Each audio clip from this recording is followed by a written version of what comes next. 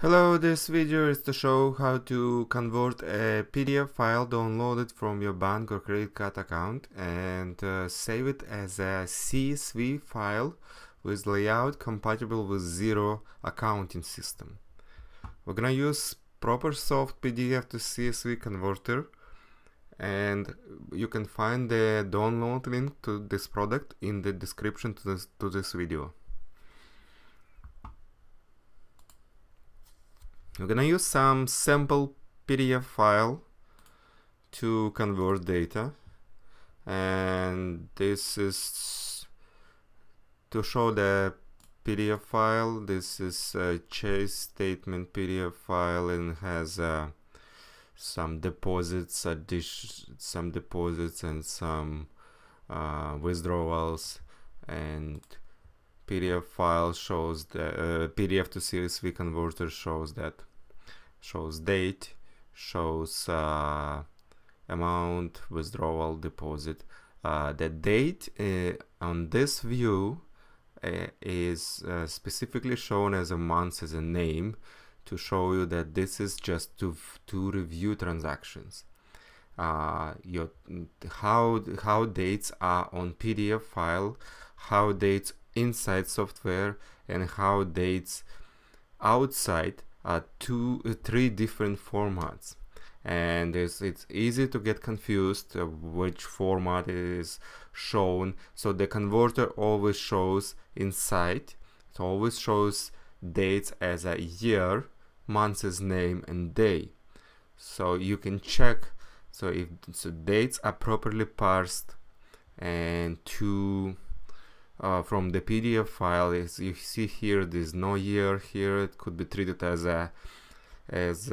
July 2nd or as February 7th, right? So what converter does, it looks for dates, and if it sees dates certain way, like here, dates start to be clear that this is July, this is month, day format, right? And the converter shows this is all July dates. There's also year. Converter tries to look on a PDF file on a statement for year, the distinctive indication of year, which is, let's say, here. So it determines this is 2016, and it shows dates with 2016 year, and because dates here are missing year. And the last, so if there's some PDF files that there's no clear indication what the year is, you can control the year here by setting it. So you basically you can set the year you like. Now when we go to CSV file, there's different CSV layouts. As the CSV is generic format, there's regular CSV layout that will just save all the columns you see inside the application. There is Excel file, the same, but Excel format, XLX, the recent XLX format. There's also old XLS format. There is CSV layout for QuickBooks Online. There is CSV layout for Xero. There's Quick and Mac CSV Mint layout. There's Posh layout. There is Clipboard layout. The Clipboard is the same as CSV layout. It's just you can copy it without saving the file. You can copy it to Clipboard, and then you start Excel and just paste it. So today we're gonna use CSV Xero. And the format for CSV Xero could be month, day, year, or day, month, year, as they suggest on their help page, depending on your country setting. So what the converter does, it looks at your country setting and uses either month or day as suggesting the format, but you can set it the way you like. So we're gonna use for Xero, we're gonna use month, day, year. This checkbox will make the converter to open CSV file after it created, so you can review it before importing into your accounting system. What else? You can check the payee and description here and see if it's correct, if it's what you expect. And for PDF files, what it does, it takes description from the PDF file, whatever it is, and it tries to remove all noise and that description noise that and just leave only payee related information or details or payee name. So in this case, this is not a good example, but let's say if something like there is a the memo or description has some date, some numbers, some phrases like deposit, POS, so all this stuff is removed for payee.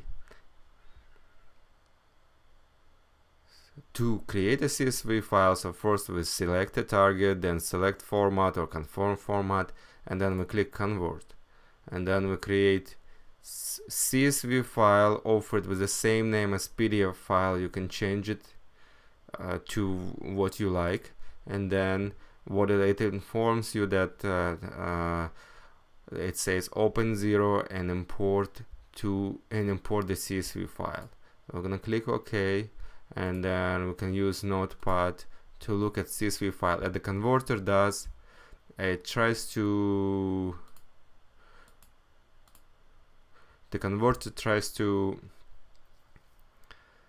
call the system and ask open this CSV file with whatever app you have installed. So if you have Excel installed and it registered to open CSV files, then you will then Excel will start with CSV file open.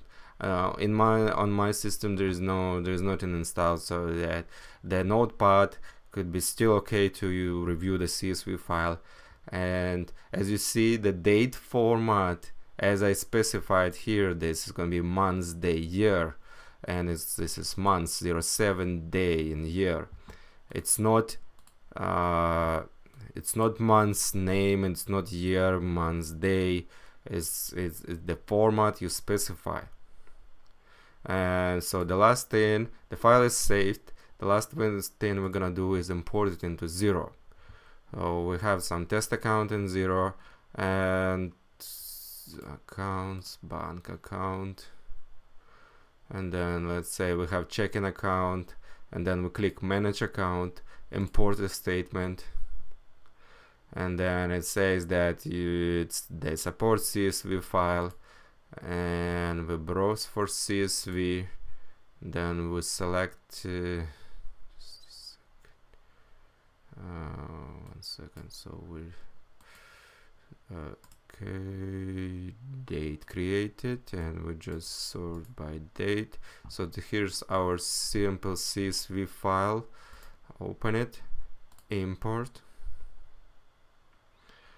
and so what it does, it selected everything for us except check number. Is there a check number here? So there is date, amount, pay, description, reference, check number. So it did not select the check number.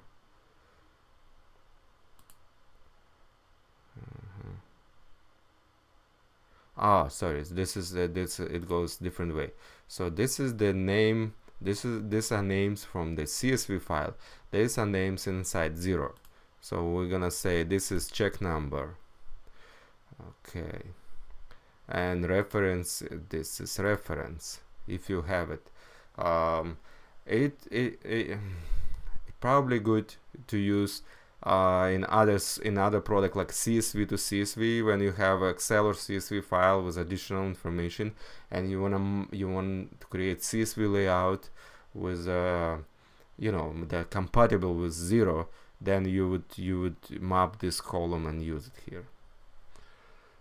Don't import first line because they are column headings. Yes, they will have column headings, and then click save.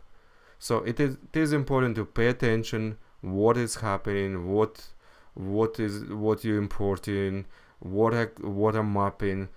Just little attention before you click save, before you click import, before you click convert. 14 statements line imported, 0 duplicates. What it does is Now it shows is July 2nd 2016, the amount, deposit. Now we have to process it inside the application, like map it to proper accounts, select proper vendor names, as a usual process in accounting system. After you import any file with transactions, you have to QuickBooks call it mapping, Xero call it review, and so before you just dump those transactions into your system, it usually goes to some intermediate place where you review important transactions and then add them to register. Thank you very much. Please subscribe.